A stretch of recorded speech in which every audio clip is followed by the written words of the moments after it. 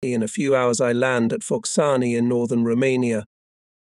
My squadron is now stationed at Husi a little further north. The front is holding much more firmly than it did a fortnight ago. It runs from the Prut to the Dniester along the edge of the plateau north of Iasi. The small town of Husi nestles between the hills. On some of them grow extensive vineyards. Will we be able to wait for the wine? The airfield is on the northern edge of the town. And since our houses are on the opposite side, we have to walk through its streets every morning. The population watches our actions with interest. When you talk to them, they always show their friendliness. The representatives of the church are in particularly close contact with us. They are led by a bishop whom I often visit. He never ceases to explain to me that the clergy see in our victory the only chance to preserve religious freedom and independence. There are many merchants in the city. There are a huge number of small shops. It is all very different from the Soviet Russia we left so recently. Its middle class has disappeared, swallowed up by the proletarian Moloch. As I walk through the city, I am particularly struck by the sheer number of dogs. By all accounts, they are homeless. They wander everywhere. You meet them on every corner and in every square. I am temporarily accommodated in a small villa with a vineyard, with a small stream running along the side where you can swim. At night, whole processions of dogs pass through this vineyard. They move in Indian formation, in packs of 20 or 30. One morning I am still lying in bed when a huge mongrel dog peeps in at my window and puts its front paws on the sill. Behind her, 15 of her colleagues stand in the same pose. The rear ones have put their feet on the backs of those in front and are all staring into my room. When I chase them away, they sneak away sadly and without barking to continue their incessant trotting. Food is plentiful. We live well, for we receive our salary in lei. And though there is nothing much to buy with it, at least we can always buy eggs. Gradually, almost all of our salary starts to be spent on buying eggs. Among the officers, Lieutenant Stahler holds the first place in the consumption of eggs. He eats an enormous quantity of them. One day, when fuel shortages prevent us from flying, a test of this new source of energy begins immediately. The whole squadron, down to the last man, engages in physical exercise, usually cross-country running, gymnastics, and, of course, football. I am still unable to take part in these exercises, as the soles of my feet are not quite through yet, and my shoulder hurts if I move my arm recklessly. But for the squadron as a whole, these sporting exercises are a splendid recreation. Some, and I am in the forefront, take the opportunity and walk in the mountain forests or practice other sports. We usually go to the aerodrome between 4 and 5 o'clock in the morning. At the far edge of the town, we always come across a huge herd of sheep, with a donkey marching ahead of them. His eyes are completely covered by a long tangled mane, and we wonder how he can see us at all. Because of that mane, we nicknamed him Eclipse. One morning as we whiz by, we tug on the tip of his tail. This produces a series of reactions. First, he kicks up his hooves like a kicking horse. Then, remembering his donkey nature, he freezes. And finally, his chicken heart gives out and he takes off like the wind. We are flying sorties into a relatively stable sector where, nevertheless, the constant arrival of reinforcements indicates that the Reds are preparing to strike into the heart of Romania. Our area of operations stretches from the village of Targul Frumos in the west to the bridgeheads on the Dniester and to Tiraspol in the southeast. We make most of our sorties to the area north of Iasi. Here the Soviets are trying to dislodge us from the hills around Karbati on the bank of the Prut. Fierce fighting in this sector is fought around the ruins of Stanza Castle on the so-called Castle Hill. Time after time we lose this position, but we always regain it. In this zone, the Soviets are constantly bringing their huge reserves to bear. How often we have to attack the bridges over the river. Our route takes us across the Prut to the Dniester beyond Kishinev and further east. We will remember these names for a long time: Kozaka, Grigoriopol, the bridgehead at Buta. For a short time we stand on the same aerodrome with fighters from JG-52. They are commanded by Major Barkhorn, who knows his job from A to Z. They often accompany us on combat sorties, and we give them a lot of trouble because the new Yak-3, which has just appeared on the other side, puts on a new show every day. The group's forward air base is in Iasi. From here it is easier to patrol over the front line. The group commander is often at the front line to observe the interaction between the aircraft and the ground troops. His forward post is equipped with a radio station that allows him to listen to all conversations in the air and on the ground. The fighter pilots talk to each other, the fighters talk to the ground control officer, the Stukas talk to each other and to the liaison officer on the ground. However, we usually all use different frequencies. A little anecdote that the 8th Group commander tells us on his last visit shows his concern for his sheep. He saw our squadron approaching Yassam. We are heading north. Our mission is to attack targets in the castle area that the army wanted to neutralize by liaising with our dispatcher. Over Yasses we are met not by our fighters but by a strong La formation. In a second the sky is filled with maneuvering aircraft. The slow Stukas can't cope with the arrow-like Russian fighters, especially with a full load of bombs. The group commander watches the battle with mixed feelings and hears all the negotiations.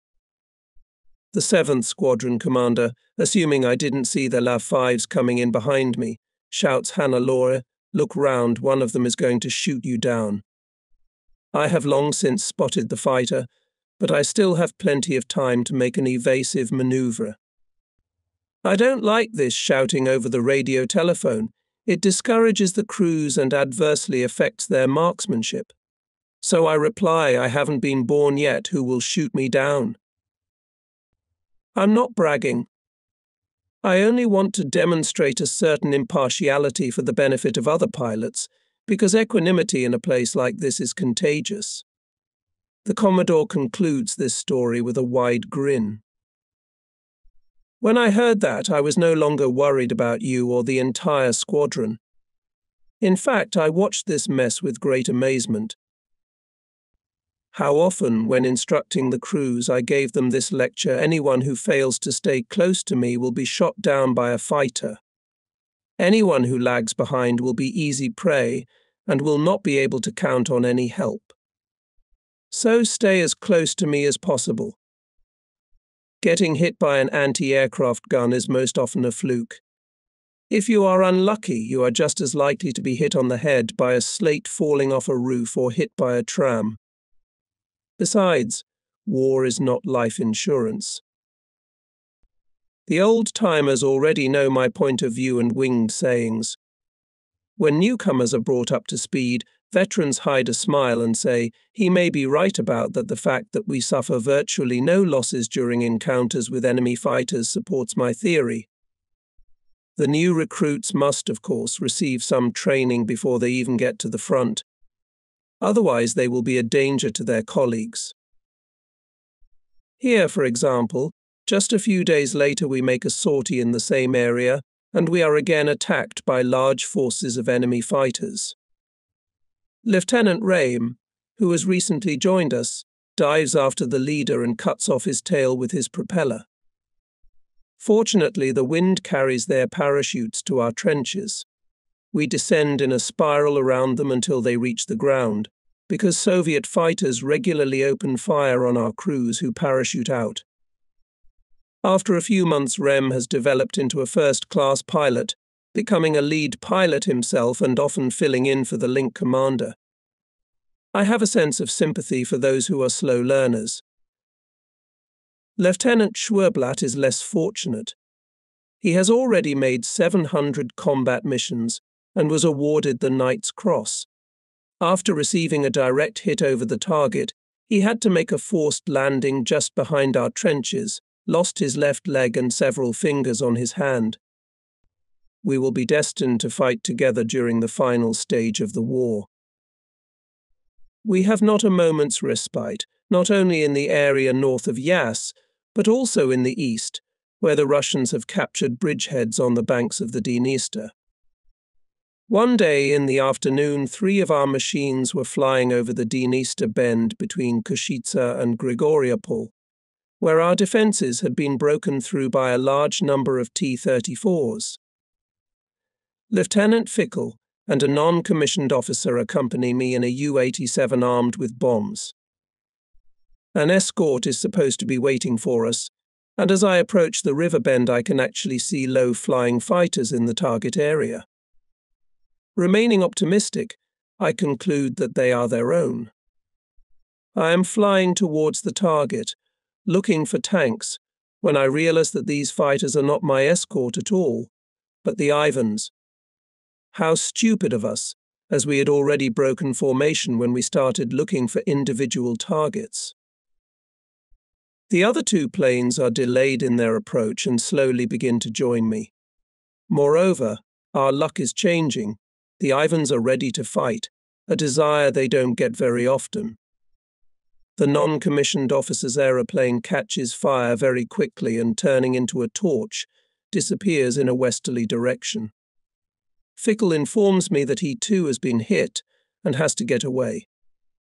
The pilot of the La-5, who in all probability knows his business, gets on my tail. The others keep a short distance behind him. No matter what I do, I don't manage to shake this La off.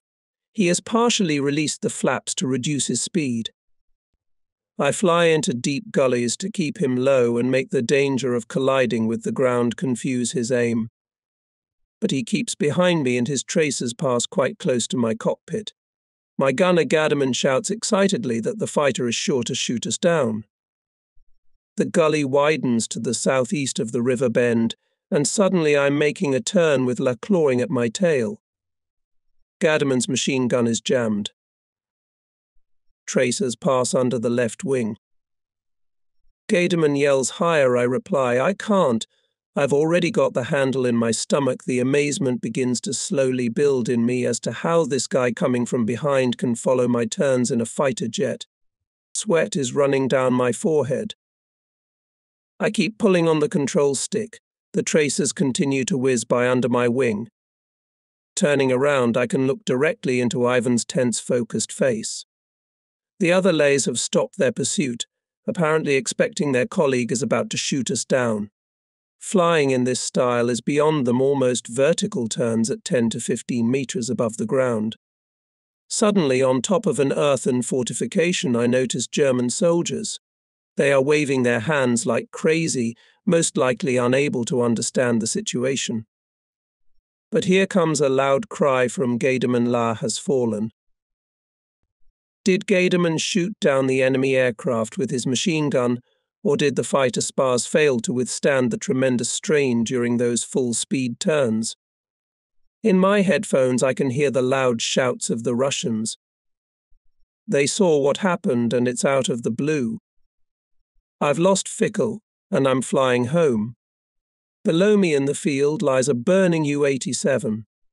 The non-commissioned officer and his flight gunner are standing next to it in full health, with German soldiers rushing towards them. So tomorrow they will be able to fly again. Shortly after landing, I meet Fickle. There will be ample reason to celebrate our new birthday. Fickle and Gadaman also insist on celebrating. The next morning, the ground adjuster of this sector calls and tells me how anxiously he watched yesterday's performance and heartily congratulates me on behalf of the division. It is clear from the radio message intercepted last night that the fighter pilot was a famous Soviet ace, twice hero of the Soviet Union. I must admit that he was a good pilot, which is no small thing. Shortly after this episode, I have to report to the Reichsmarschall on 2 different occasions. The first time I land at Nuremberg and go to his ancestral castle. When I enter the courtyard, I am surprised to see Goring dressed up in medieval Germanic hunting costume, and in the company of the attending physician, shooting a bow at a brightly coloured target. He pays no attention to me until he has used up his entire supply of arrows. I'm surprised to see that he hasn't missed a single shot. I only hope he is not seized with the desire to show off his skill by making me compete with him, in which case he must realize that, because of the wound in my shoulder, I cannot hold a bow, much less shoot one. The fact that I report to him on my arrival in my undies, in any case, indicates my physical weakness. He tells me that he often exercises while on holiday. It is a way of keeping fit, and his doctor, willy-nilly, must join him in this enjoyable pastime. After a modest dinner with the family, at which only General Lawser is present, I learn the reason for my summons. He awards me the pilot's gold medal with diamonds and asks me to form a squadron armed with the new Messerschmitt's 410 with 50 mm guns and take command of it. He hopes that with this type of aircraft we will be able to match the 4-engined aircraft used by the enemy. I conclude that, since I have just been awarded diamonds, he wants to turn me into a fighter pilot. I am sure he is thinking in terms of the categories of the First World War, during which pilots awarded pour le mérite were usually fighter pilots like himself. He is predisposed to this branch of the Luftwaffe and those who belong to it, and would like to include me in that category. I tell him that I really wanted to become a fighter pilot earlier and what prevented it. But since those days I have gained valuable experience as a fighter pilot, and I would not want to change anything. I therefore ask him to drop the idea. He then tells me that he has the Führer's consent to this appointment, although he admits that he did not much like the idea of removing me from flying dive bombers. Nevertheless, the Führer agreed with him that I should on no account land behind Russian lines to rescue other crews any longer. That's an order. If crews are to be rescued, others must do so in the future. Such a requirement bothers me. Part of our code is the rule all those shot down will be rescued. I believe I should be in charge of rescuing them myself, because I, by virtue of my extensive experience, can do it more easily than anyone else. If it should be done at all, then I am the person who should carry it out. But to object now would be a waste of energy. At the critical moment, one must act as necessity dictates. 2 days later, I return to Husi and take part in the combat operations. Taking advantage of a pause of a few days, I decide to make a short trip to Berlin for a conference that had been postponed all along. On my return, I land at Görlitz, visit home and fly east to Würslau, near Vienna. Early in the morning, when I wake up at my friend's house, I learn that people from the Reichsmarshal's headquarters have been trying to find me all night. Having contacted him, I receive orders to proceed immediately to Berchtesgaden. Since I assume that this is another attempt to impose staff or some special duties on me, I ask him, is this good news or bad news? He knows me well and says, of course it's good. It is not without a sense of disbelief that I board the plane and fly at low altitude along the Danube. The weather is the worst imaginable. Clouds hang at a height of 50 meters. Almost all airfields are closed. The Vienna forests are hidden by thick clouds. I fly up the Danube Valley from St. Pölten to Amstetten and Salzburg, where I land. Here I am already being waited for and taken to the Reichsmarshal's hunting lodge near the Berghof in Obersalzberg. He is in a meeting with the Führer, and we are sitting at the table when he returns. His daughter Edda is quite a big girl. She is allowed to sit with us.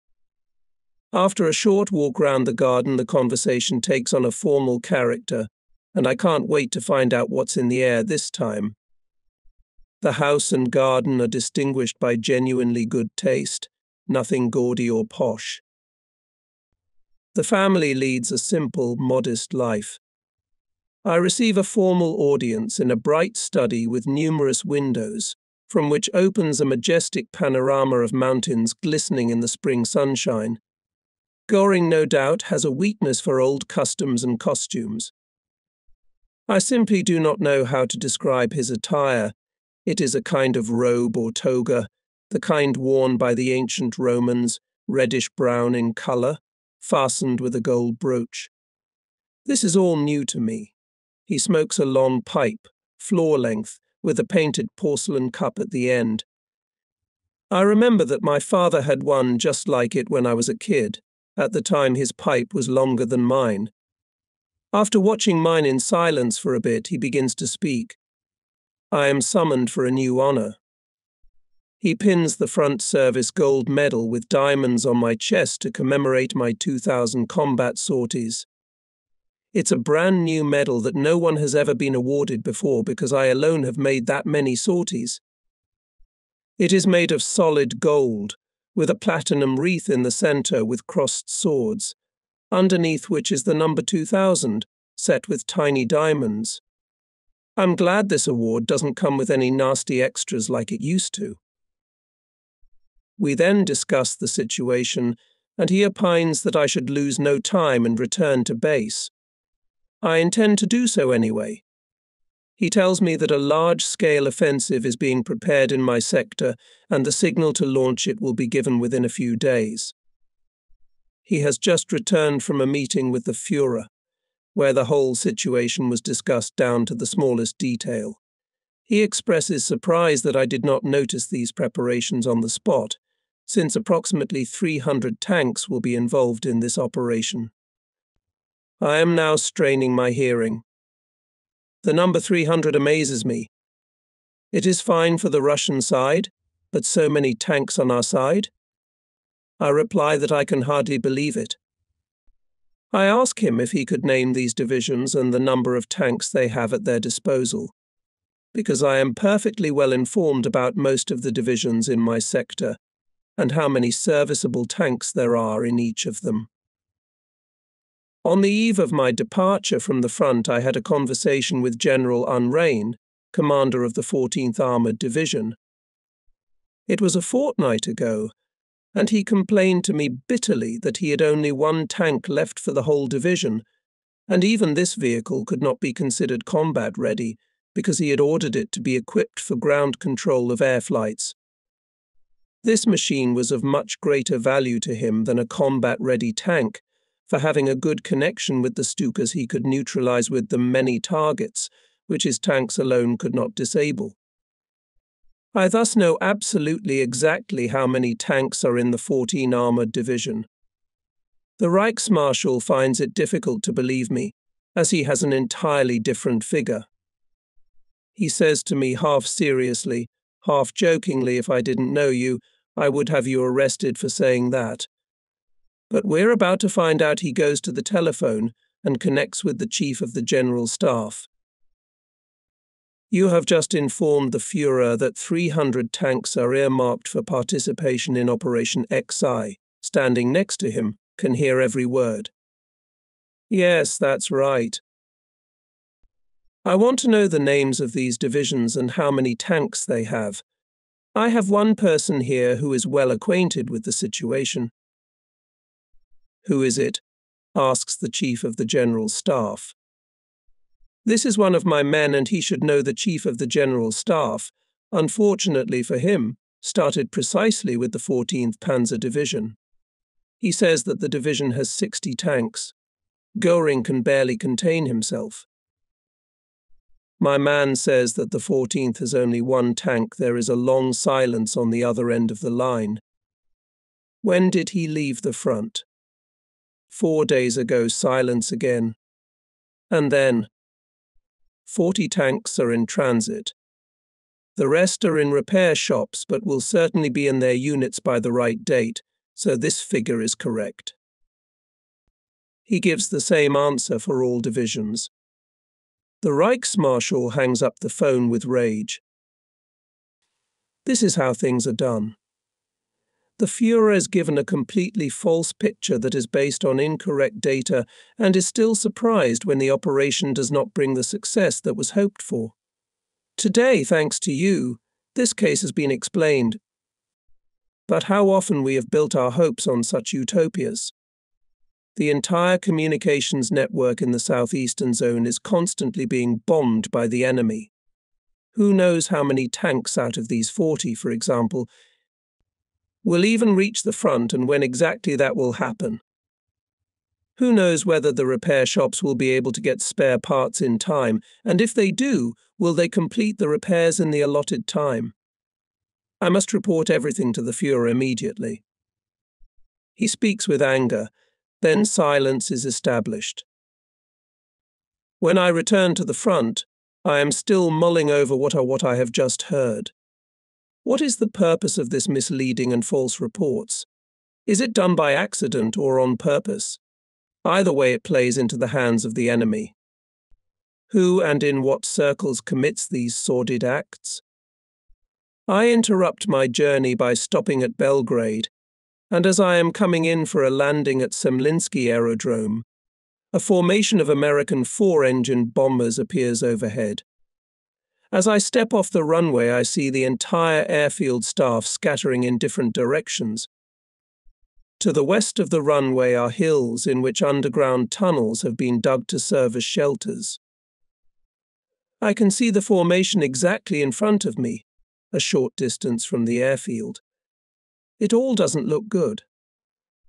I run after the human descendant with as much speed as I can develop in my undies.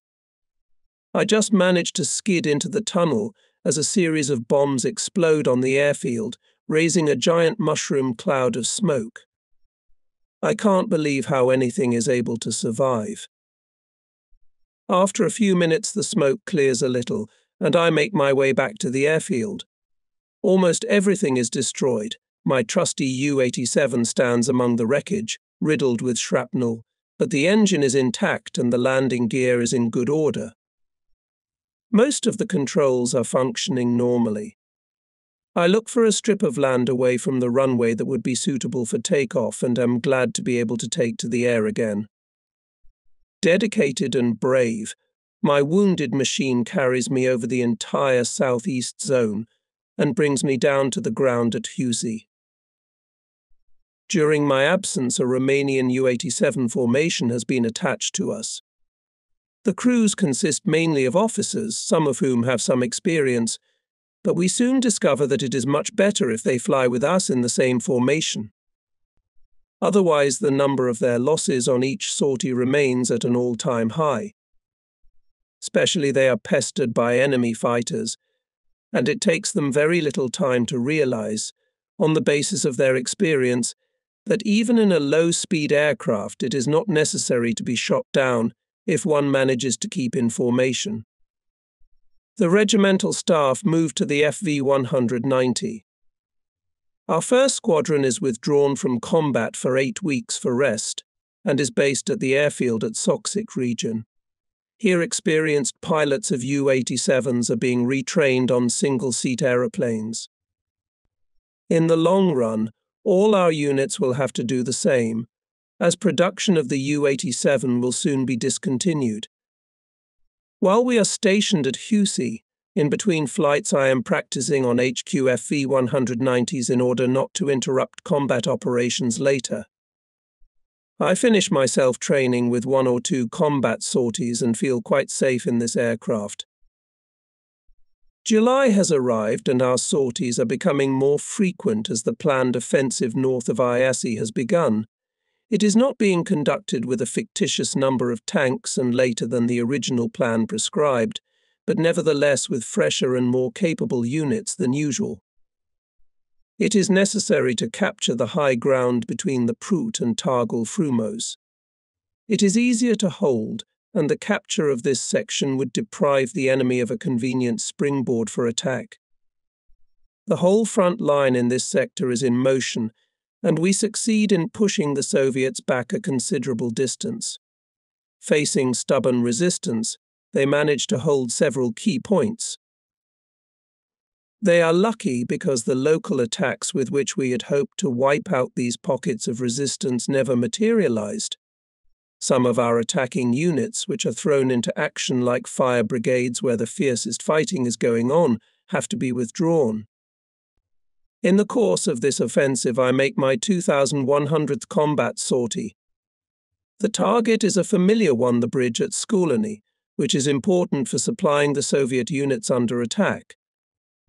Every time we come in to attack it from Jas, it is already shrouded in an artificial smoke screen, and we can never be sure we are not dropping bombs on our own troops. Every time I see that veil, I laugh, imagining the faces of the Ivans down there, gazing intently into the smoke, waiting for our approach. It doesn't take a linguist to hear one repeated word, Stuka, Stuka, Stuka, Stuka, Stuka, Stuka, Stuka. Our days in Husi are numbered. In the first half of July, after celebrating my birthday, comes the order to relocate to Zamosk, located in the central sector of the Eastern Front. Here the Russians have launched a new large-scale offensive. We arrive at our new base of operations, flying over the northern Carpathians, Struj and skirting Lviv. Zamosk is a pleasant little town and makes a good impression on us. We are housed in old Polish barracks on the northern outskirts of the town. Our aerodrome is quite far from the town and is just an ordinary field. The runway is very narrow and one day led to an unfortunate incident. During his first landing, non-commissioned officer V.'s aeroplane parachutes and the pilot is seriously injured. He is one of my best tank snipers and it will be a long time before we see him again. Here again there is a lot of work for tank fighters, especially when the front line is so fluid. Tank breakthroughs are frequent. We have held Kovel, but the Soviets have bypassed it and intend to force the bug. Very little time passes and their shock wedges appear northwest of Lvov at Rora-Ruska and Tomazo, and they capture home in the north. During this phase we relocate again, this time to Milek, a small Polish town 100 kilometers northwest of Krakow. The objective of the Soviet offensive is clear. They are trying to reach the Vistula on a relatively broad front. Our objective is the approaching masses of men and military equipment trying to cross the San north of Peremyshl. Enemy opposition in the air should not be underestimated, as American fighters appear with increasing frequency, serving as escorts for the 4-engine bombers. They initially depart from air bases in the Mediterranean. As we assume, they do not return to their bases after completing the mission, but land on Russian territory to refuel. They then fly again the next day for the mission and fly south to their permanent air bases after the mission is completed. During one of the sorties over the San River, flying a mission, I encounter these Mustangs, out of nearly 300. I am flying with 15 other Stukas without any fighter escort. We are still 30 kilometers from Yaroslav, our objective today. In order not to endanger the squadron and, amongst all others, several crews of new recruits, I give the order to drop the bombs so that we can maneuver better during such an unequal air battle. I reluctantly give this order. So far we have always attacked our assigned target, even in the face of overwhelming enemy superiority. This is the first and last time we're getting rid of bombs in the war. But today I have no choice. So I bring the squadron home without loss, and we find ourselves able to make up for this failure and complete the mission the next day under much more favorable conditions. The success justifies my actions because in the evening I learn that a neighboring unit has suffered heavy losses from a huge formation of Mustangs. A few days later, while refueling, we are again taken by surprise by American planes, which immediately descend and start attacking our aircraft. The defense of our airfield is not very strong and our anti-aircraft gunners, caught by surprise, are late in opening fire on the attackers.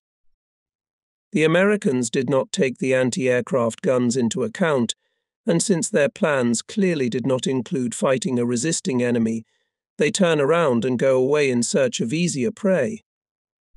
A telephone call from the Luftwaffe headquarters. For the first time in this war, the Russians have set foot on German soil and are rushing into East Prussia from the area of Volkowisk in the direction of Gumben in Insterburg. I want to fly to East Prussia immediately. I receive an order for transfer, and the next day I arrive in Insterburg together with all the flight personnel. Being in the divine, peaceful silence of East Prussia, it is impossible to imagine that the war has already come so close, and from this quiet place we'll have to make combat sorties involving bombers and aircraft tank fighters. In Insterburg itself, people had not yet realized the seriousness of the situation. The local aerodrome is still overloaded with facilities that are useless for such mass combat operations. It is therefore best to move to Lotzen in the Masurian Lakes region, where we find ourselves alone on a tiny airfield. Midsummer in the beautiful East Prussian countryside. Is it to become a battlefield? It is here that we realize we are fighting for our homes and our freedom. How much German blood has already been shed on this land, and all in vain. It must not happen again. These thoughts do not leave us as we fly towards our goals Memel or Suolii, Suwalki or Augustowo. We are back where we started in 1941, right from where the invasion to the east began. Will this majestic monument in Tannenberg take on even greater symbolic significance? The aeroplanes of our squadron carry the emblem of German chivalry. Never has it meant so much to us. Fierce fighting in the area of Volkowisk. The city several times passes from hand to hand. Here holds the defense of a small German armored unit. We support it from the first to the last ray of light, repelling countless Russian attacks for several days. Some of the T-34s are sheltering behind huge haystacks in the fields from which the harvest has already been removed. We set fire to the stacks with incendiary bullets to deny them cover, then attack the tanks. The summer is hot. We are stationed by the water and often bathe in the short half-hour intervals between sorties, a real treat. Soon the effects of these battles on the ground and our sorties begin to be felt. The initial fury of the Russian attacks is noticeably lessened. Counterattacks occur more and more frequently, and the front stabilizes again to a certain extent. But when fighting subsides in one place, you can be sure that it will flare up somewhere else. The Soviets are rushing into Lithuania, trying to outflank our armies in Estonia and Latvia. Consequently, there is always plenty of work for us in the air. The Soviets are relatively well aware of the strength of our defenses on the ground and in the air. One of the sorties gives Lieutenant Fickel a reason to celebrate his birthday again. We fly out to attack a concentration of enemy forces, and the Reds once again use their old trick of making radio transmissions on our frequencies. Personally, at that moment I can't understand what they're gibbering about, but it's obviously referring to us because they keep repeating the word Stuka. My linguist colleague and the ground post, which has an interpreter, tell me the whole story afterwards. Here's what roughly is going on. The Stukas are approaching from the west. I call all Red Falcons immediately attack the Stukas. There are about 20 of them in front. Is a single Stuka with 2 long stripes. This is in all probability Rudel's squadron. The same one that always puts our tanks out of action. Calling all Red Falcons and anti-aircraft gunners shoot down the Stuka with the long stripes. Lieutenant Marquardt is right in the air making a brief translation. Fickel says with a laugh, "If they're aiming at the lead man, you can bet they'll hit the wingman." He usually flies my wingman, and so he knows what he's talking about. Ahead and below us on the road, running between 2 wooded areas, the Ivans are moving with their vehicles, artillery and other equipment.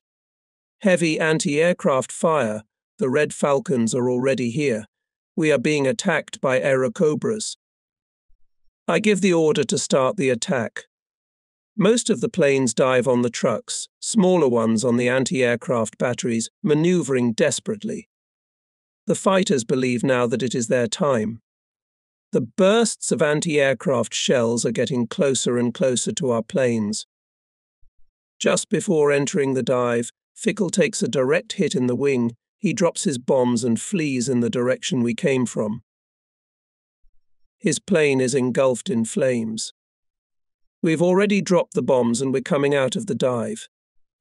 I gain altitude to see where Fickle has gone.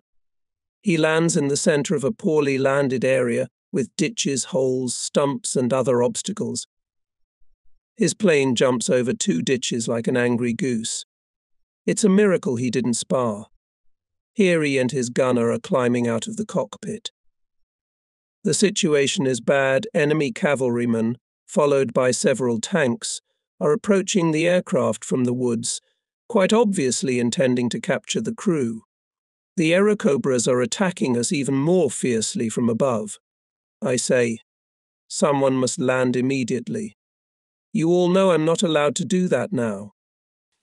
I have a terrible feeling because I've been banned from flying and it's not in my nature to disobey orders.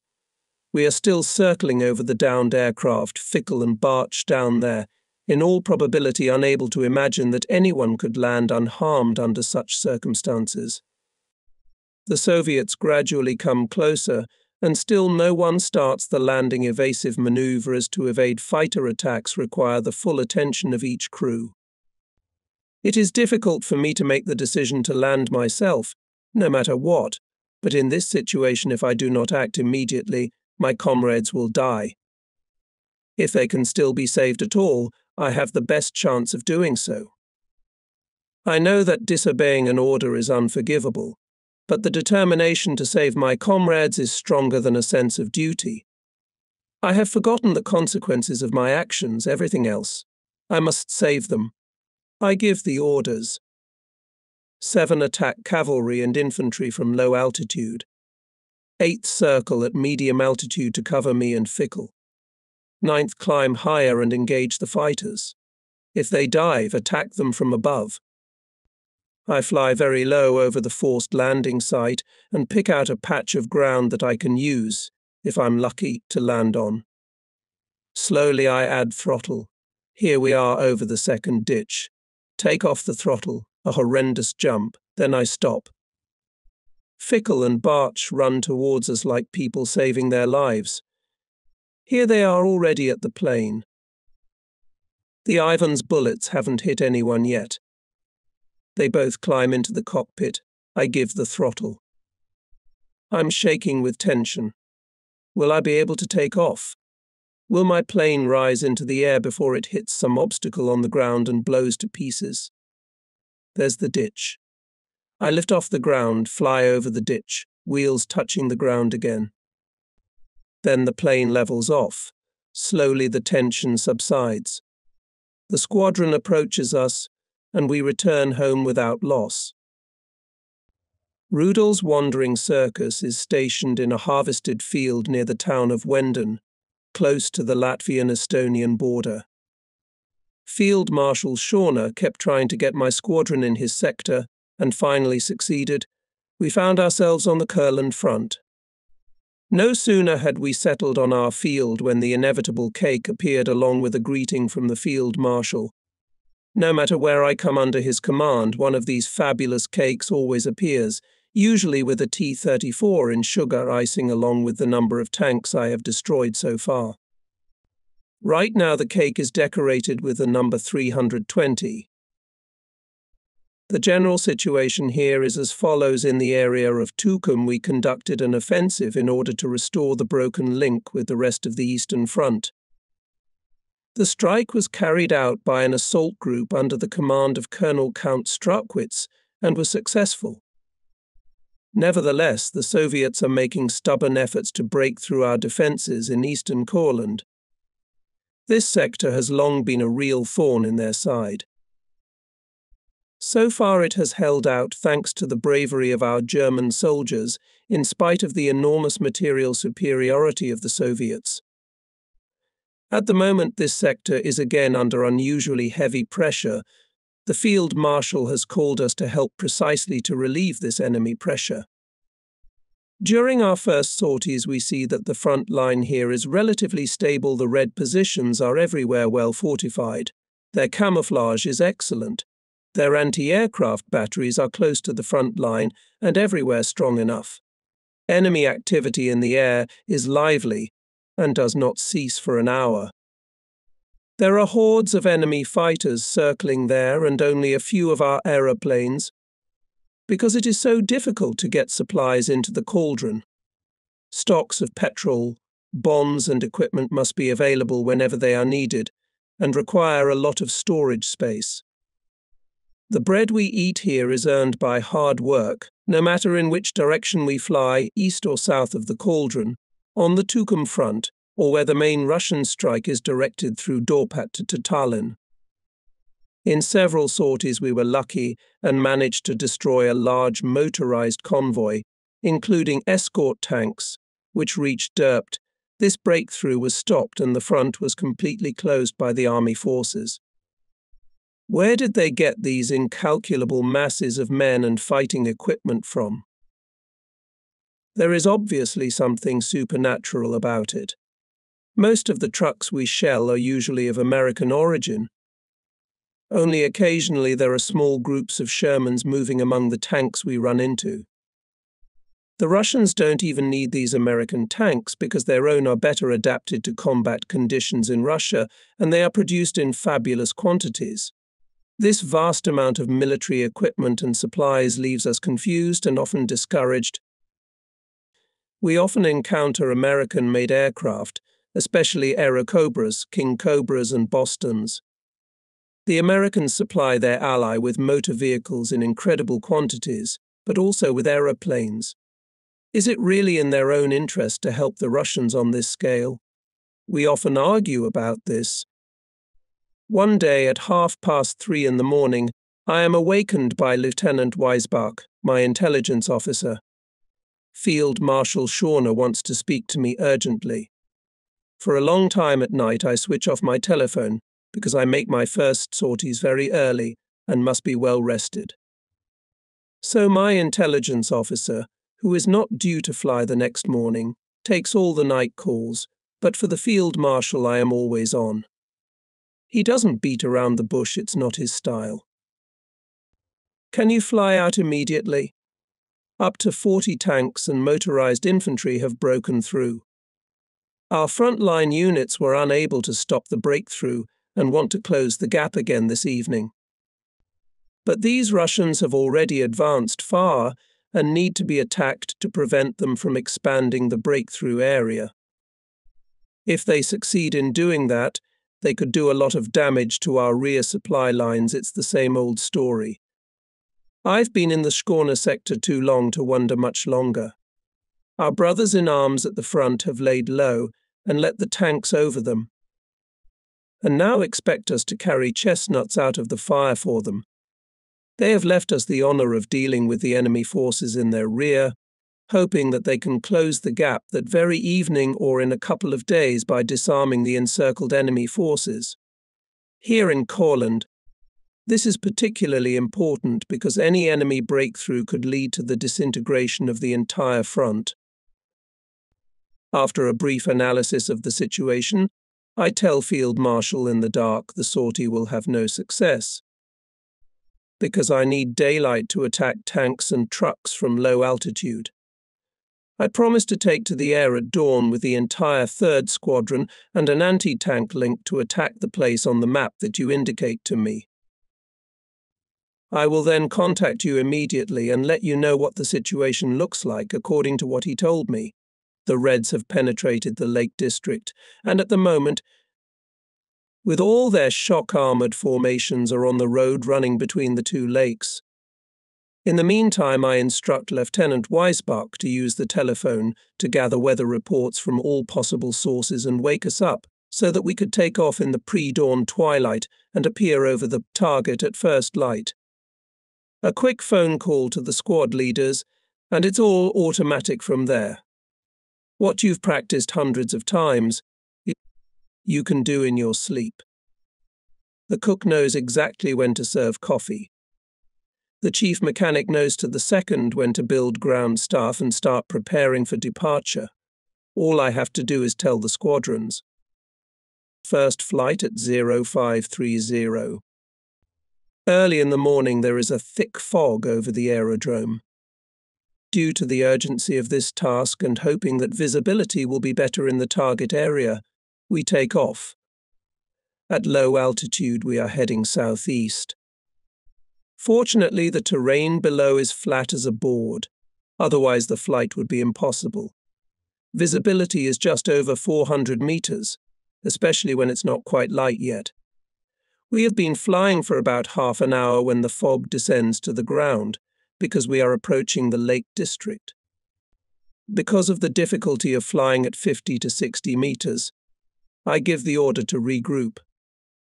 For safety reasons, we line up in a single row. Neighboring aircraft are moving in the ground layer of fog and from time to time disappear from sight. Under these weather conditions, we will not be able to attack successfully. If we have to drop bombs because of the low altitude, the flying debris may damage our own machines. Just staying in the target area didn't help anyone. I'm glad when the last of us lands safely. I inform Field Marshal Schorner of everything, and he tells me that he has received the same weather reports from the front line. Finally, close to 9 o'clock in the morning, the layer of fog over the airfield spreads a little and rises to a height of 400 meters. I fly out together with the anti-tank Link, accompanied by the 7th Link, which should bomb targets. Under the very layer of fog we again go to the southeast. But the further we fly in this direction, the lower edge falls. Soon we are again forced to descend to a height of 50 meters. Visibility is extremely poor. There are almost no landmarks on the terrain, and so I fly by compass. The Lake District begins and the weather remains abysmal. I am approaching from the northeast the point that Field Marshal gave me as the location of the shock wedges. I make a slight detour to the west and fly past the target, so that after the approach I continue to fly in a straight line towards home, a much-needed precaution in this weather. If the enemy is as strong as we have been described, he is most likely protected by adequate anti-aircraft fire.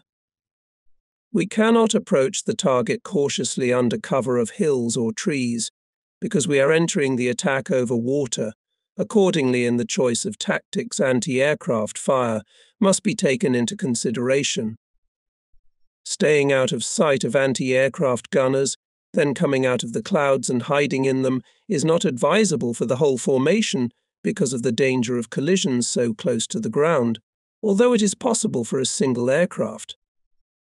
The pilots will have to pay attention solely to the flight itself and will not be able to concentrate enough on their task.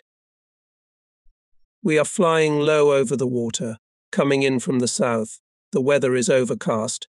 I can't distinguish anything further than 700 to 800 meters.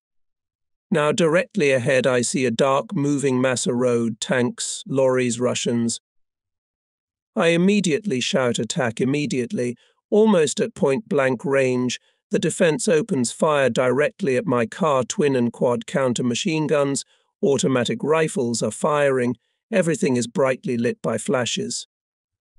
I'm flying at a height of 30 meters and run into the middle of a hornet's nest.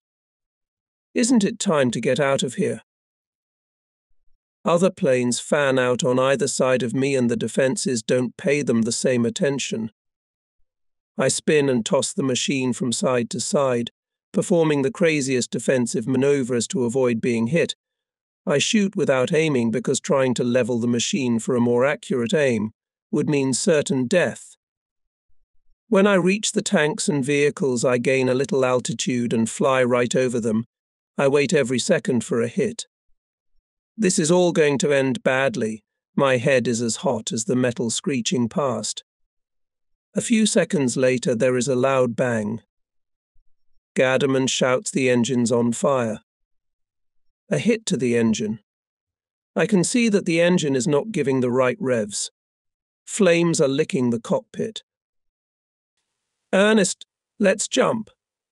I'll gain a little altitude and fly as far as I can to get out of the way of the Russians. I saw our guys not far away. I try to climb higher. I have no idea of our altitude. Dark oil on the cockpit glazing. I can't see anything else and drop the lantern to see something. But that doesn't help either. Flames cover everything around me. Ernest, let's jump right now. The engine stutters and crackles, stops, runs again, stops, runs. Our plane will become our crematorium in that meadow over there. We've got to jump. We can't, shouts Garderman. It's only 30 meters high. He can see better from behind. He drops his torch too, cutting the intercom wire. We can no longer speak to each other. His last words, we're over the forest. I pull on the handle as hard as I can, but the plane refuses to climb up. Garderman says we're flying too low to parachute. Can we land? Probably yes, even though I can't see anything. For that, the engine must be running, albeit erratically. I'm slowly taking off the throttle. When I feel the plane begin to slump, I cast my eyes around. I see the ground whizzing by. We are now only 6 or 7 meters high. I tense my muscles in case of impact. Suddenly we touch the ground and I switch off the ignition. The engine stops. Maybe we're finished. Then something rumbles and I don't remember anything else. I feel something around me, so I'm still alive. I try to remember I'm lying on the ground. I want to get up, but I can't. I'm pinned to the ground, pain in my leg and head. Then I realize that Garderman must be somewhere. I call out to him, "Ernest, where are you?" I can't get up. Wait a little while, maybe it will work out. It hurts a lot. A little time passes before he, limping, walks over to me and tries to pull me out of the wreckage. I realize now why I'm in so much pain. A long piece of metal from the tail of the plane has pierced my lower thigh, and the entire tailplane is lying right on top of me, so I can't move. Where are the burning pieces? The first thing Garderman does is pull a piece of metal out of my leg. Then he extracts me from under the tail debris. He has to strain all his strength to lift them. I ask, "Do you think the Russians are here yet?" Hard to say. We are surrounded by woods and bushes. As soon as I get to my feet, I look around at the scene of the crash. About 30 meters away from us lies the engine. It's still on fire. 10 meters away lies the wings, one of them also smoking. Directly in front of me, at a decent distance, lies a part of the fuselage with the seat of the flight gunner, in which Garderman was jammed. That's why his voice was heard from the front when I called out to him. It usually comes from behind because he's sitting behind me. We dress our wounds and try to figure out why we are still alive and in relative safety, because without proper dressing I can't expect to be saved. Too much blood has been lost. Our fall from a 30-meter height went in what seems to have been the following sequence. The main impact was softened by the trees at the edge of the forest. Then the plane hit a strip of sandy soil where it broke apart, and its various parts flew apart, as I have already described. Both of us were not strapped in as we were preparing to parachute. I still can't understand why I didn't hit my head on the dashboard. I was lying far away from the remains of the pilot's seat. I must have been thrown here along with the tail. Yeah, you're not born beautiful, you're born happy. Suddenly a crackling sound is heard in the bushes. Someone is making his way through the undergrowth. We look in the direction of the sound with bated breath, then exhale with relief. We recognize the German uniforms. They have heard the rumble of a fall from the road, and before that, distant gunfire and a burning German aeroplane. They rush us. There is no one behind us. Only hordes of Ivans. One of them adds with a chuckle, but I think you've spotted the Ivans yourself, and points with his eyes to the smoking wreckage of the aircraft. We climb into the lorry they were travelling in and head northwest. In the afternoon we arrive at the squadron's location. No one saw our crash because everyone was busy at that moment. The first 4 hours of our absence did not cause much concern, as I, as a result of enemy action, was often forced to land my plucky U-87 on its belly not far from the front line and then report my whereabouts by telephone. Nevertheless, as more than 4 hours passed, people's faces darkened and faith in my proverbial infallible guardian angel began to wane. I got through to the field marshal. He was more pleased than anyone that I had returned from the other side of the world, and need hardly be told that he had warned me of the imminent arrival of another birthday cake. The sky is bright blue and the last signs of fog have disappeared. I report to the field marshal that we are flying out again. I am particularly ill-disposed against our Soviet friends. It's them or me, that's the law of war. This time it wasn't me, hence it was their turn. The regiment sent its medic to Storch. He bandages my wounds and announces that I've got concussion. Gaderman has broken 3 ribs. I can't say I feel great, but my determination to fly outweighs all other considerations. I'm briefing the crews, assigning them targets. We will attack the anti-aircraft guns with all bomber planes, and when they are neutralized, we will destroy trucks and tanks during low-altitude attacks. My squadron quickly takes to the air and heads southeast. We are flying at an altitude of 2,200 meters, so we will be able to come in from the side of the sun. The anti-aircraft gunners will hardly see us, and we can more accurately drop bombs on their guns if they glint in the sun. There they are, still in the same place as before. Apparently they're not going to move on until reinforcements arrive. Some of the anti-aircraft guns are mounted on lorries. The rest are placed in circular fortifications around the vehicles. Once the fireworks begin, I quickly memorize the targets and then follow my own plan of attack, starting with the anti-aircraft guns. I find a special satisfaction in this, as I owe them for the fact that a few hours ago my life hung in the balance. We in anti-tank aeroplanes fly through the smoke and dust clouds created by the bomb explosions and attack the T-34s. We have to be careful at all times not to be near an exploding bomb. Anti-aircraft guns are soon suppressed. One tank after another explodes, the lorries catch fire. They never make it to Germany. This armoured wedge has definitely lost its impetuosity. We return home with the feeling that we have done our best. In the evening, the field marshal calls us again and tells us that our comrades on the ground have carried out a successful counterattack. The breach has been closed and the encircled enemy destroyed. He thanks us on behalf of the command for our support. Tomorrow morning I will have to relay his message to the whole squadron.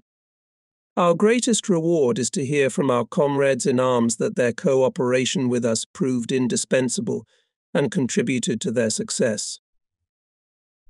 In Latvia, we received disturbing rumors that the Soviets have invaded Romania. We are immediately transferred to Buzău. North of Bucharest, our route from East Prussia is via Krakow and Debrecen, a marvelous flight across Eastern Europe in the sunshine of Indian summer. The flight is made by the 3rd Squadron and regimental headquarters. The 2nd Squadron is in the Warsaw area, and the 1st Squadron is already in Romania. At Debrecen, a lot of time is spent refueling, and it is too late to fly on to Romania. We have to cross the Carpathians, and I am not going to lose crews during the flight. So we stay overnight in Debrecen, and in the evening I suggest we all go for a swim. There are marvelous baths in the town with water from warm healing springs. We find here, to the delight and pleasure of my companions, women of all ages sitting phlegmatically in the water with their handbags, books and embroidery. Their water procedures are accompanied by endless female gossip, and this is what they do for most of the day. To the veterans of the Russian company, the sight of these women in bathing costumes presents a very outlandish spectacle. Next morning we fly to Klausenburg, a beautiful old town where the Transylvanian Germans lived centuries ago, which is why the locals speak German. We are in a big hurry and stop here only for refueling. At this time, an American spy plane appears at an altitude of 7,000 meters. This means that the visit of American bombers will not have to wait too long. The flight over the Carpathians to Buzău leaves an unforgettable impression, as well as any flight over a beautiful mountain landscape in perfect weather. A town appears ahead. The local airfield used to be used as an intermediate stop on the way to the front far to the north. Now it is an operating base almost at the very front line. What happened to the stable front line along the Iasi-Targal-Frumos line and on to Husi? The aerodrome is in the middle of open terrain and it is difficult to camouflage our aircraft. Very close is Plasti, the oil heart of Romania. It is incessantly attacked by American bombers under very strong defense by fighter planes. After the bombing, the fighters may turn their attention to us as well, if only they think we are worth it. The number of American fighters that are sent to escort the bombers during each sortie is greater than the total number of German fighters on the entire front. When I come in for a landing, I see that all the roads leading to the aerodrome are jammed with endless streams of Romanian soldiers striving southwards, in places columns frozen in traffic jams. Among them heavy artillery of all calibers.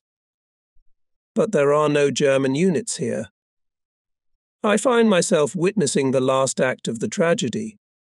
Whole sectors on the front line have been abandoned by Romanian units, which have ceased to offer any resistance and are now retreating all along the front. The Soviets are pursuing them on their heels. Where the Romanians are retreating, the German soldiers are fighting to the last man, so they will be cut off and taken prisoner. They think that our Romanian allies will never allow the Soviets to invade Romania without a fight and will abandon their people to their fate. They simply refuse to believe it. After landing, our planes immediately begin to prepare for departure. I report the arrival to the regimental headquarters. They are glad that we are back and will fight with them. They believe that we will have a lot to do. Russian tanks are already in Foscari. Their goal is to quickly capture Bucharest and Plasti. Further north, German troops from Army Group South are still fighting. Meanwhile, our planes are ready to take off, and we immediately take off, gain altitude and go over the main road going north to Foscari. 10 kilometers south of this town we see giant clouds of dust. Yes, those are Russian tanks. We attack, they pull off the road and scatter across the fields. But that doesn't save them. We shoot some of them, then return to replenish ammunition and continue our fight with the same column. Everywhere you look there are masses of men and military equipment, mostly Mongols. Are their manpower reserves so inexhaustible?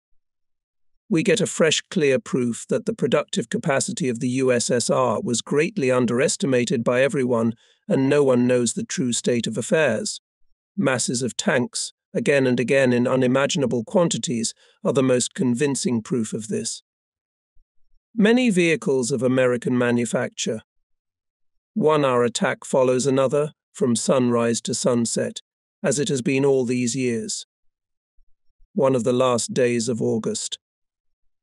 I take off early in the morning to go to the area north of us where the Reds have broken through and climb to an altitude of 50 meters above the airfield. Suddenly our anti-aircraft guns open fire. They are being manned by Romanian squads who are supposed to be defending our airfield from attacks by Russian and American aircraft. I look over to where the shells are exploding and scour the sky for enemy bombers. Did the Americans really get up so early this morning? I, along with the other planes, make a U-turn over the runway to wait under protection as events unfold further. But the shells are flying lower and some are bursting in unpleasant proximity to my aircraft. I look down at the firing batteries and see that the barrels of the anti-aircraft guns are turning to follow our maneuvers. One of the shells bursts very close. No enemy aeroplanes in sight. There is no more doubt. These anti-aircraft guns are firing at our planes. I can't explain it in any way, but the fact remains. We are flying north against the advancing Soviets, who are tearing southwards from the Husi-Balad-Foscari area in large forces. During our return to the aerodrome, I am prepared for more absurd antics by the Romanian anti-aircraft gunners, ground control having already informed me on the way back that the guns were aimed precisely at me. As of today, the Romanians are at war with us. We immediately descend to low altitude and land one by one. The individual Romanian guns open fire on us again, but as before, with no success. I immediately head for the telephone and connect with Romanian General Ionescu. He commands the entire Romanian Air Force as well as the anti-aircraft batteries, and I know him well personally from Husi. He has several German decorations. I tell him that the unfriendly attention this morning was addressed to me and my squadron and ask him if this is true. He does not deny it and says that his anti-aircraft gunners saw a German fighter shoot down a Romanian liaison aircraft, and that accordingly they are greatly enraged and fire at all German aircraft that come within their sight. He has not yet once mentioned the state of war existing between Germany and Russia. I reply to his complaints that I have not the slightest intention of listening to all this nonsense, and that I was about to make a new combat sortie against the Russians north of Ramikal Sarat. However, now I, with the help of my Stukas, intend first to bomb and machine gun all the anti-aircraft batteries around our aerodrome to eliminate any interference with our sorties. Then, with the help of another squadron, we will attack his headquarters. I know exactly where it is. For God's sake, don't do that. We have always been the best of friends, and I cannot be held responsible for the actions of our government. I make you an offer. Neither we nor you will do anything about it, and pay no attention to the declaration of war as if it did not exist. I give you my personal guarantees that as long as I remain in command, not a single shot will be fired at your Stukas. He swears by our old friendship with him in particular, and by his warm feelings for us Germans in general. After this separate peace has been declared between us, I have no further cause for complaint. It is a curious situation. I am here alone with my flying staff on this aerodrome in a country which is at war with us. 2 Romanian divisions with all their equipment, including heavy artillery, have surrounded our aerodrome. Who will prevent them from liquidating us immediately? During the night hours we do not feel very cozy. During the day we are strong again. Even the 2 divisions are not very ready to be aggressive towards my Stukas when they are so heavily concentrated and in the open. Our stock of bombs and fuel at the aerodrome is running low and no new supplies are coming to us as Romania can no longer be held.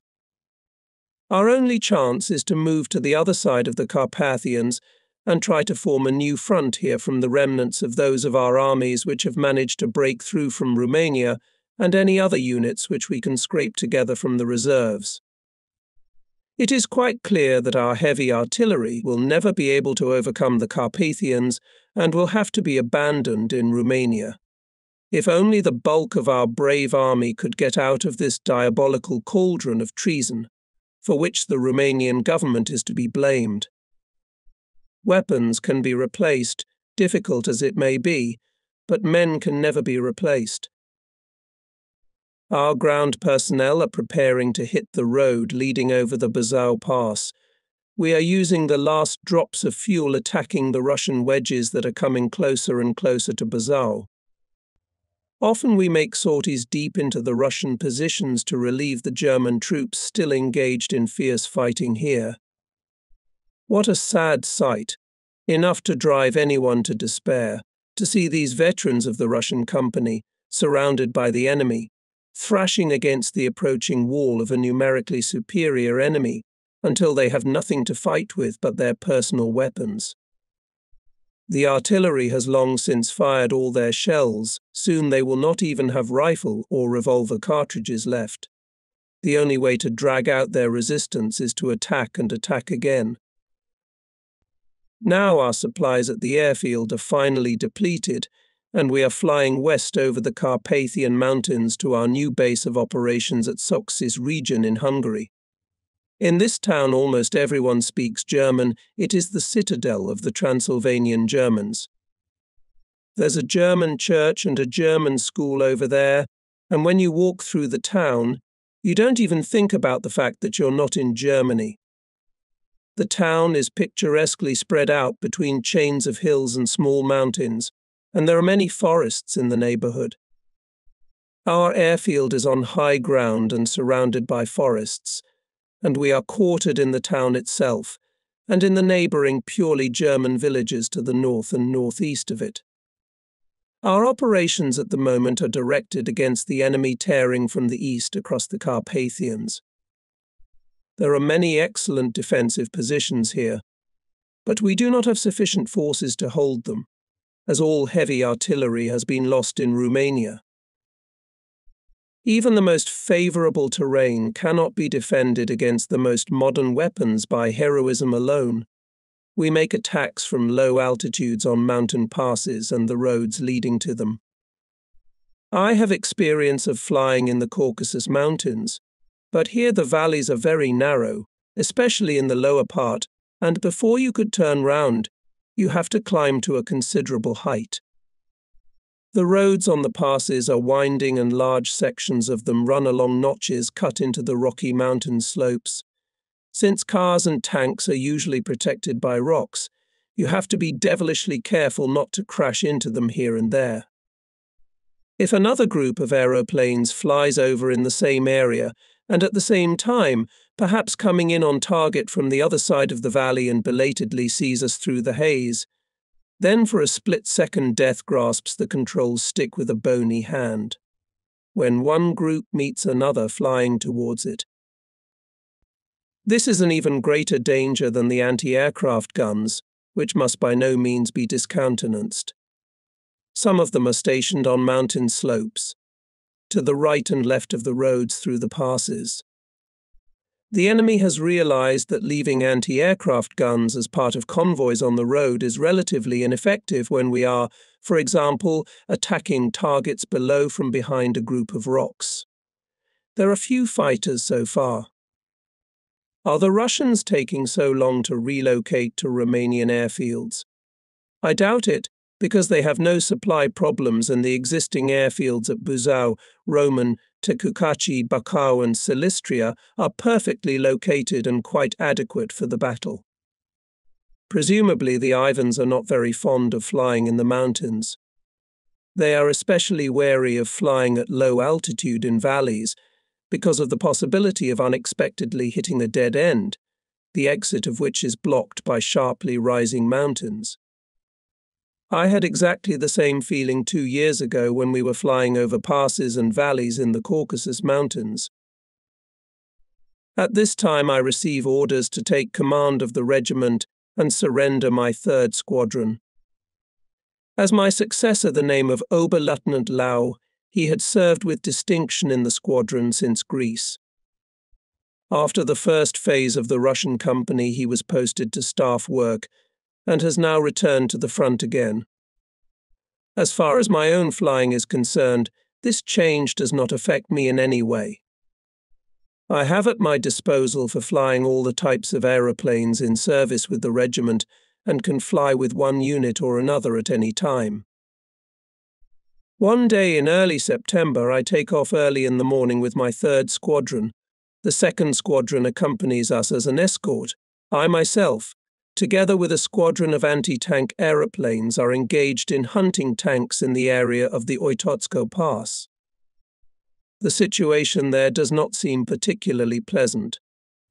I decide, therefore, immediately after my return to take to the air in an FV-190. Meanwhile, the other pilot's aircraft are being serviced before the next flight. Lieutenant Hofmeister is ready for the flight and will accompany me as a scout. We return to Oitotsu, conduct several attacks from low altitudes and reconnoitre the state of affairs at all Carpathian passes and altitudes, from which we get an overall picture of the situation in our sector. I am returning, literally without a drop of petrol, and without a single cartridge to our flying field, when I see 40 silver planes coming towards me at the same altitude. We're passing very close to each other. There's no more hiding. They're American Mustangs. I say to Hofmeister, "Land now." I release the landing gear, flaps and go down before the Mustangs can turn and attack. Gliding towards the ground takes a lot of nerve because it's that moment when your aircraft is completely defenseless and there's nothing you can do but wait patiently for it to stop. I'm still rolling on the ground when I look back and see the Mustangs launching an attack and one of them coming straight at my plane. I hastily flip the lantern off. I'm still traveling at 50 kilometers an hour, climb out on the wing and throw myself to the ground, just seconds before the Mustang's guns start barking. My plane, which has rolled away on its own already quite far away, catches fire after the first attack. I'm pleased I managed to get out of it in time. We have no anti-aircraft guns at our aerodrome because no one expected or was prepared for our retreat to the Hungarian aerodromes. Our enemies, who have unlimited resources, can place anti-aircraft batteries on every corner. We unfortunately cannot afford it. The Mustangs are scattered over the whole aerodrome and are quietly engaged in target practice as in peacetime. My squadron, which should have been refueled and supplied with ammunition, is still on the ground. Several transport planes that delivered ammunition, fuel and bombs to us are standing in the open. The airworthy aircraft are in improvised hangars in the woods and are difficult to get into. But repairable planes and transports with bombs and fuel are blowing up, the guns of 40 Mustangs rumbling without respite, turning everything the pilots see into flames and debris. I am overcome with helpless rage, having to look at it all and not being able to respond. The aeroplanes are burning under the whole aerodrome, and clouds of black smoke are rising above them. In this turmoil, one would think that the end of the world has come. As absurd as it sounds, I try to sleep for a moment. By the time I wake up, it will all be over. If that guy who keeps circling above me can hit me, I'll have an easier time accepting it if I fall asleep. After the Mustang pilot set my plane on fire during the first attack, he must have noticed me lying in the field. Perhaps he actually saw me jump off the wing. Either way, he comes back again and again and tries to hit me with cannons and machine guns. Apparently, he can't see me clearly through the scope. He must not be able to believe he hasn't hit me yet, because after coming in once or twice he comes roaring over me, drops to a height of a few meters and looks at me. I lie on my stomach without moving, only turning my head slightly to glare at him from under half-lidded eyelids. Every time he approaches me from the front, sand from bullet fountains falls on me. Will he hit me next time? You can't run, they shoot at anything that moves. And so it goes on, ad infinitum. At last he, as I am quite sure, runs out of ammunition. Passing over me once more, he flies away. His colleagues have also used up their ammunition. Very cleverly, I must admit. They line up over the airfield and fly away. Our aerodrome is a terrible sight, particularly at first glance. The first thing I look for is Lieutenant Hofmeister. His aeroplane is lying on the edge of the airfield. He must have failed to land quickly and been caught while landing. He is injured, one leg will have to be amputated. There are planes burning and exploding on the airfield, fortunately only a few combat-ready machines among them, which were well camouflaged and were not such an easy target. As I visit each unit in the woods, I am told that during the attack the ground personnel, as they were ordered to do, took continuous small arms fire. 4 Mustangs were shot down. Considering we had no anti-aircraft guns, this is particularly encouraging. So the Mustangs didn't get their safe target practice fire.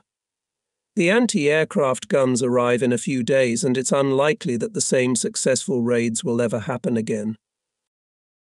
German aeroplanes piloted by Romanians, whom we ourselves have supplied with them, are frequently encountered in our sector. They are now wearing Romanian identification marks and flying on the Russian side. The Romanian base of operations is not very far from ours, so we are conducting 2 low-altitude attacks on their airfields in the area of Karlsberg, Kronstadt and Hermannstadt. Evil tongues suggest we're trying to imitate the Mustangs, who did the same thing. We destroy more than 150 aircraft on the ground, some of them in the air.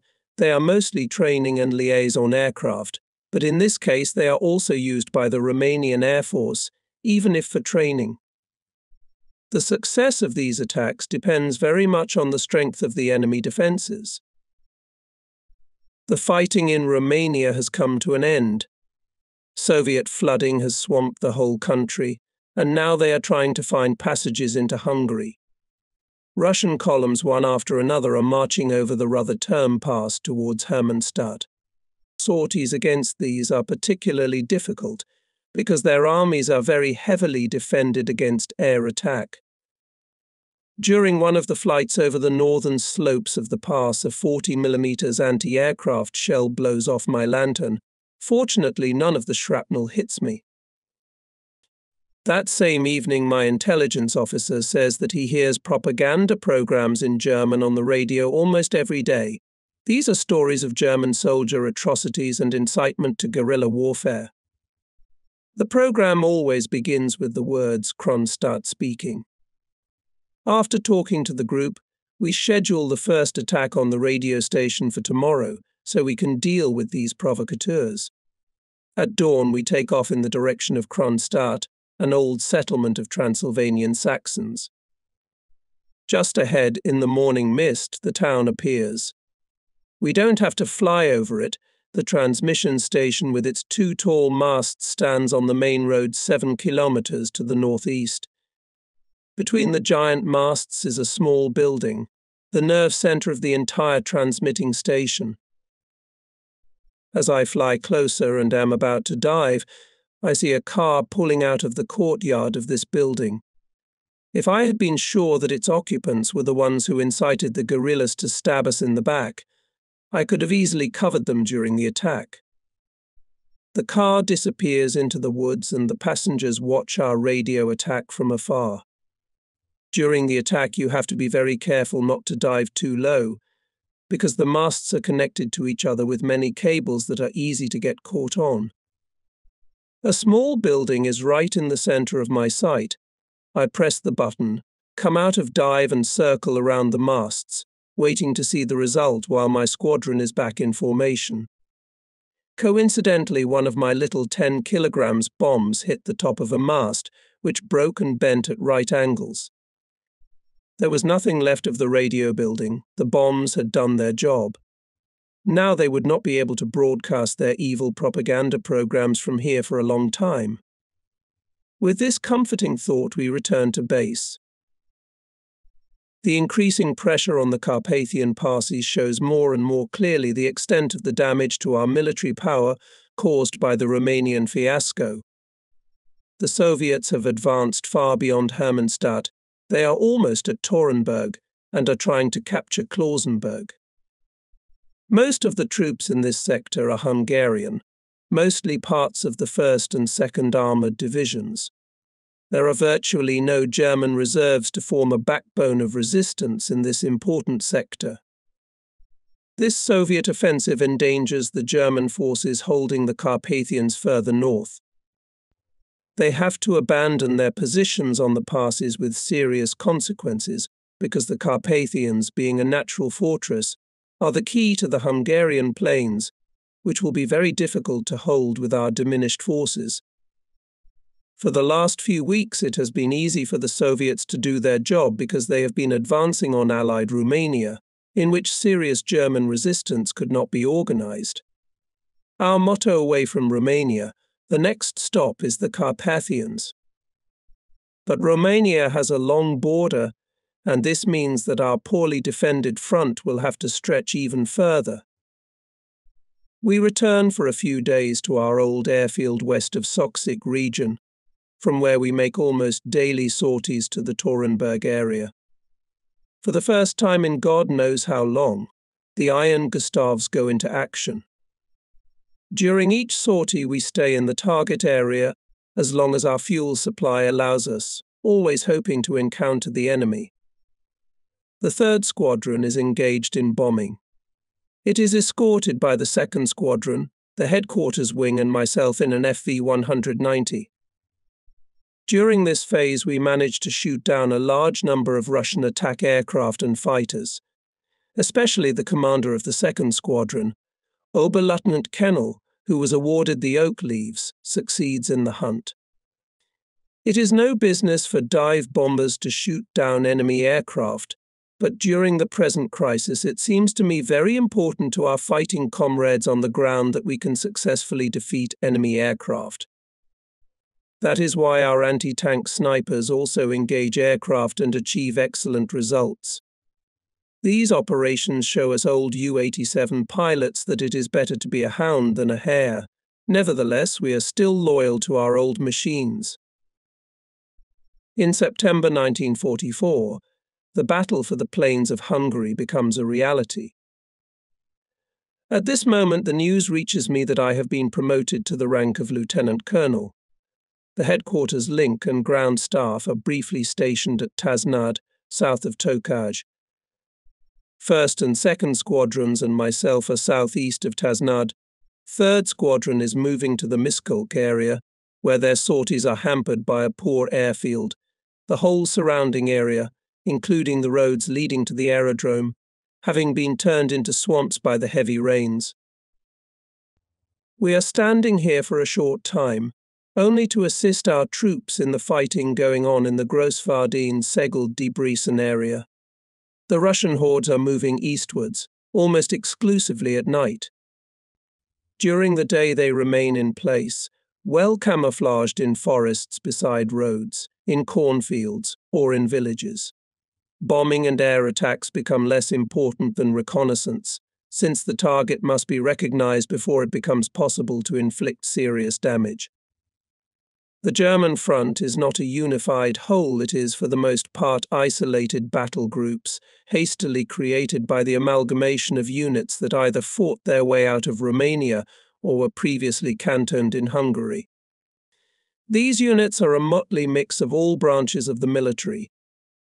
At key points are the shock troops infantry regiments with great traditions, SAS units, all our old acquaintances and friends with whom we shared all the difficulties of the hard years in Russia. They love and appreciate our Stukas, and we have the same feelings towards them. If we know that one of these units is taking up its position directly below us, we can be sure that there will be no unpleasant surprises. We know most of their airborne officers personally, or at least by voice. They point out to us every pockets of resistance, no matter how small, and then we attack it with everything we have. Ground troops attack themselves with lightning speed and sweep everything away. But the numerical superiority of the enemy is so overwhelming that the greatest local successes are but a drop in the ocean. The Russians advance on the left and right of these skirmishes, and we have not enough soldiers to hold them off, and a new breakthrough follows, the result of which is that even those troops who hold a strong defence are forced to retreat before their escape routes are cut.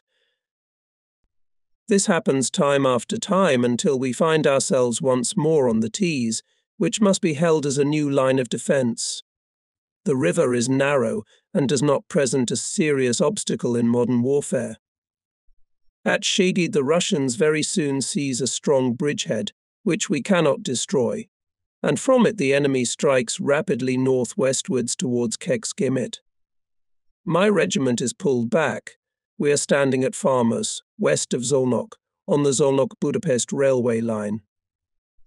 Our airfield is frequently visited by four-engined American bombers, who had previously concentrated their attention on the railway bridge at Szolnok. We don't complain about our rations here, as Niemann has been given permission to hunt, and the neighborhood is teeming with hares. Every day he returns with a big sack. Fridolin is already sickened by the mere sight of hares. Sometimes there is a sharp chill in the air. Winter is coming. Walking around the neighborhood of Farmos in the evening, I succumb to the charm of the valleys to an extent I did not think possible for a mountaineer like me. We fly mainly in the neighborhood of the Tisa, on either side, as the Soviets have succeeded in establishing bridgeheads in several places on the West Bank. Our objectives, as in the past, are concentrations of equipment on the banks of the river and on the roads leading to the bridgeheads, in addition to the constantly rebuilt bridges and crossings, which are organized by very primitive methods. Rafts, old sailing vessels, fishing boats and pleasure boats all ply the narrow T's. Ivan wastes no time in assembling this heterogeneous flotilla. The busiest crossings are between Sieged and Szolnok.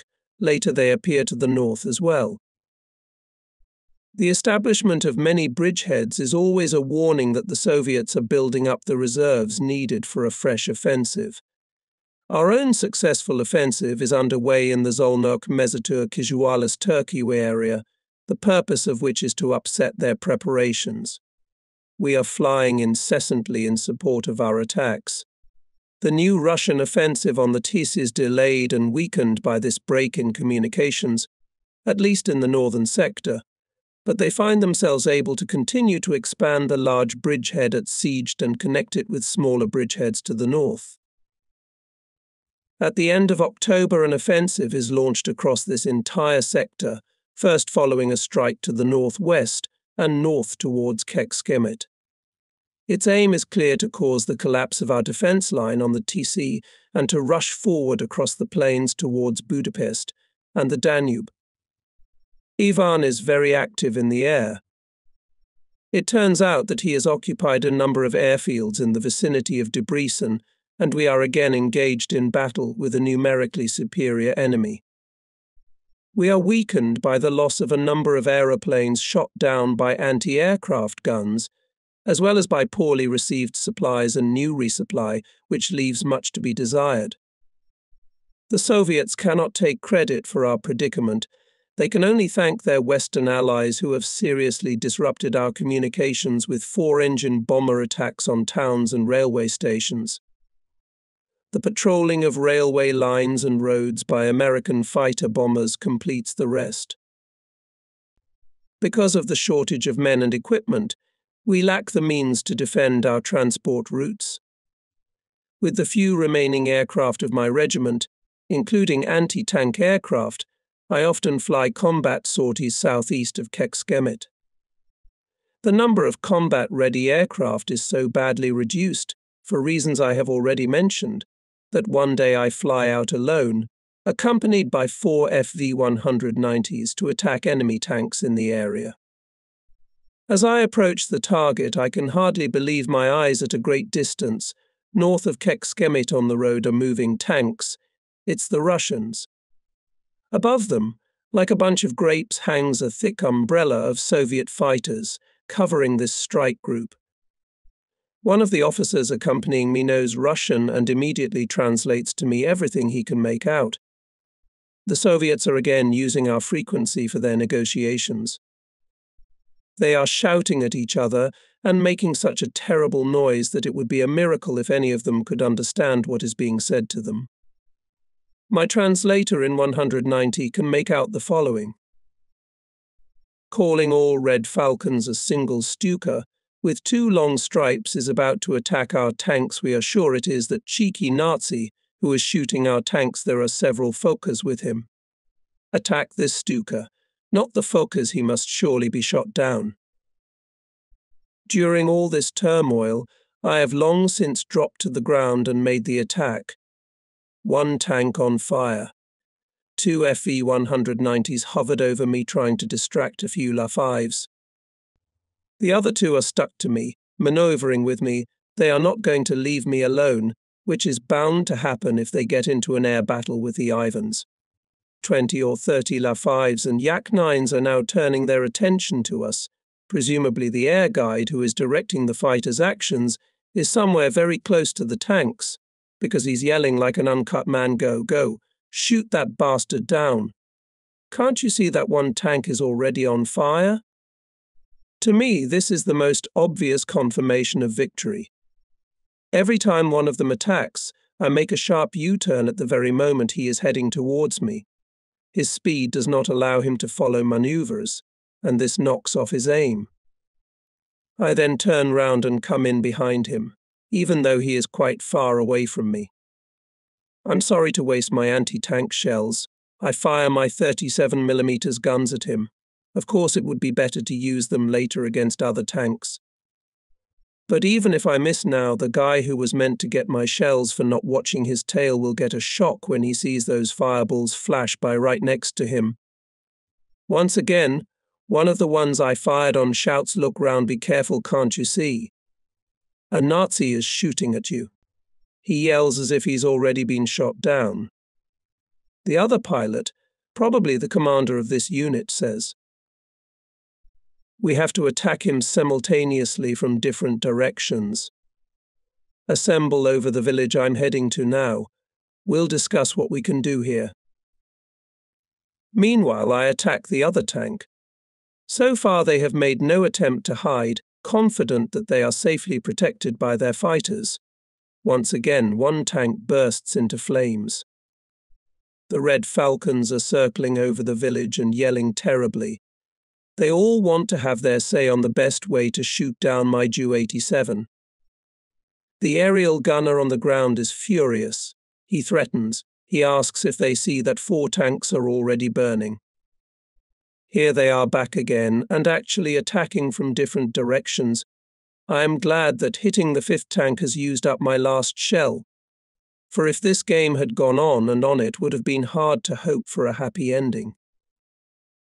All this time sweat is streaming down me.